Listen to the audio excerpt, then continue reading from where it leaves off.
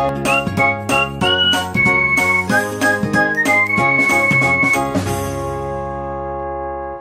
everyone, welcome back to my YouTube channel Trouble Free. In this video I'm going to explain you about frequent patterns and also about market basket analysis in the subject of data mining.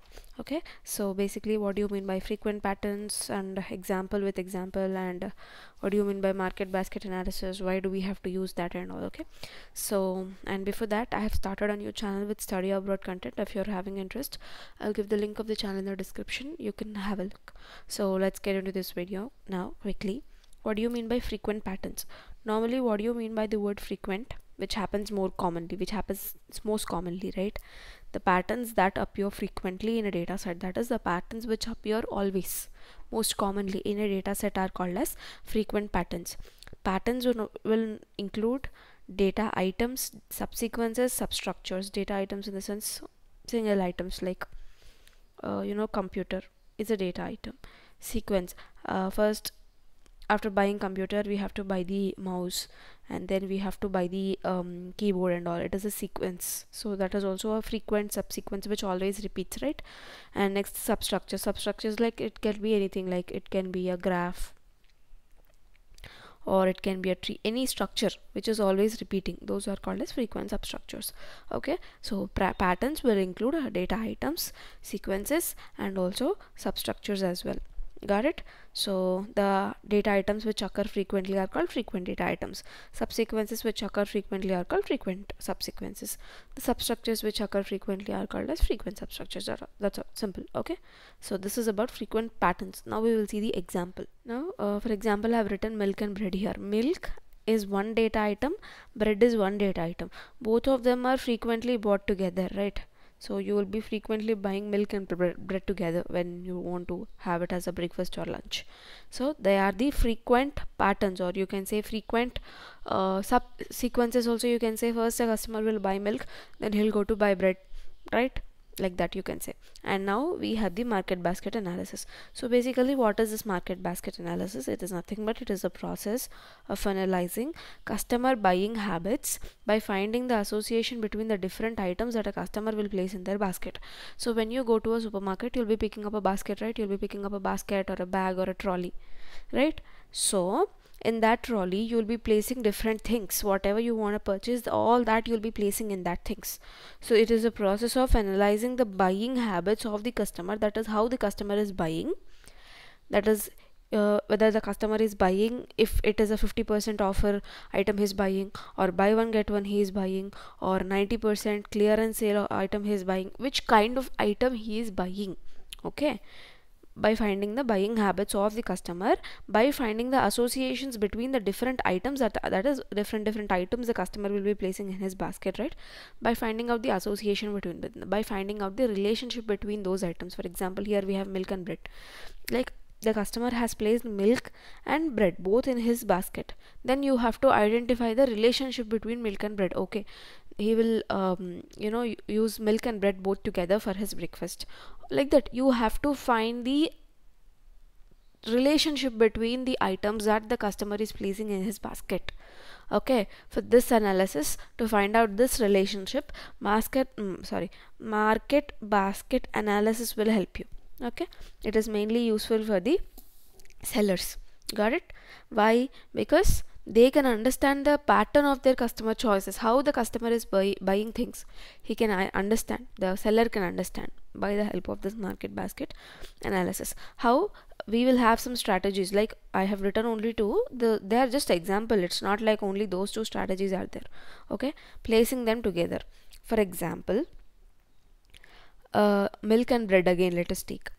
So you are purchasing milk, then obviously a customer tends to purchase bread also. In that case, both will be placed at one place, so that as soon as buying milk, he'll get his eyes over bread and he'll purchase the bread and come back. So that is one strategy. Other strategy is placing them at two different ends.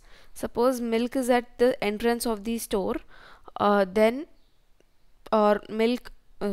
is at the entrance of the store, then the milk is at the end of the store. Then you have to walk from this end to that end in order to buy the milk, right? So when you're walking from this end to that end, in between you will have so many things, so you tend to buy them. when you see that, and if there is any offer, or is there if there is anything, even though that is not useful for you, you tend to buy it. Okay.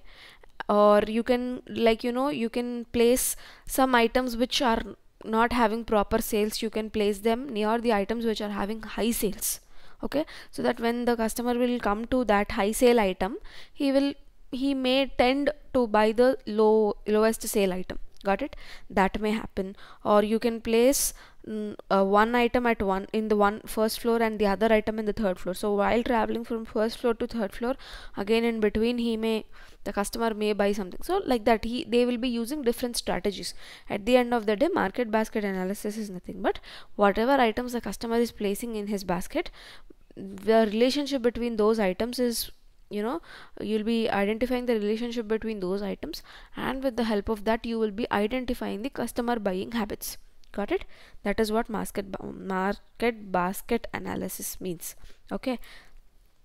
And this sellers to plan their shelf space for increase. Shelf space in the sense how to organize the things in the shelves. That's all. Next, frequent patterns are usually represented by the help of association rules. Okay, so what do you mean by association rules? You already know the relationship between the two things. Okay, for example, computer and antivirus. So if a person is purchasing computer, okay, then the customer also tends to purchase the antivirus for that customer, and after antivirus he will purchase keyboard, mouse, and any other like power backup or mouse pad or any other computer related accessories. All the customer will be buying, right? So for that we will be writing the association rule in this way. Computer tends to antivirus software, support is equal to 2% and confidence is equal to 60%. So what do you mean by support and confidence? I'll tell you. First, in general, I will explain you what is support and confidence. Then with relevant to this example, I'll tell you. Okay.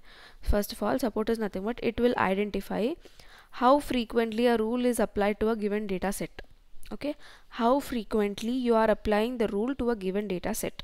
Got it? Simply you can denote it as support of P tends to Q is equal to sigma P union Q by N, where N is the total number of transactions. Instead of this, you can just write P of A union B.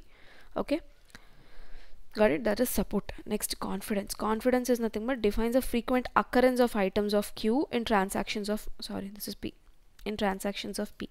Okay, sorry. So confidence of P tends to Q is equal to P of B by A. Okay, the probability of occurrence of B, that B, probability of occurrence of A, that B has already occurred, like we have conditional probability, right? That one. Now, I guess you have not understood what is support and confidence. I'll tell you with this example. Listen. So, support is equal to 2% means that 2% of all the transactions show that the computer and antivirus are purchased together. Here we have computer and antivirus, right? Support is equal to 2% means that among all the transactions, 2% of the transactions will show that computer and antivirus are purchased together. Got it? Among all the transactions means what? All the transactions of the store, not only of those related to the computer and antivirus, all the transactions which are happening in the store. Got it? Next, confidence is equal to 60% means 60% of the customers who purchase the computer also purchase the antivirus. Got it? So this confidence is measure which is specific to the computer. Okay, but whereas support will represent the 2% of the transactions of complete store, entire store, that is, this is general. In the whatever the transactions happened in the entire store, from those transactions 2% showed that computer and antivirus are purchased together. Okay, confidence is equal to 60% means 60% of the customers bought both computer and antivirus together. That's all. Okay, so this is about the support and confidence. Why I explained about support and confidence is frequent patterns are represented by using the association rule. Association rule is nothing but you'll be writing it like this in terms of support and confidence. Okay, this is about support and confidence, and if you are not able to remember this, for support you can just write this, it will be enough. For support it is P of A union B, for confidence it is P of B by A. Got it? So this is all about this video. frequent patterns. In the next video, I'll be explaining about mining methods. Thanks for watching the video till the end. If you're still having any doubts, just let me know in the comment section. I'll definitely try to clear all your doubts for sure. Thanks for watching the video till the end. Let's meet up in the next coming video with another topic. Till then, stay tuned to my channel. If you're still having any doubts apart from what I've explained in the video, let me know in the comment section. I'll definitely answer.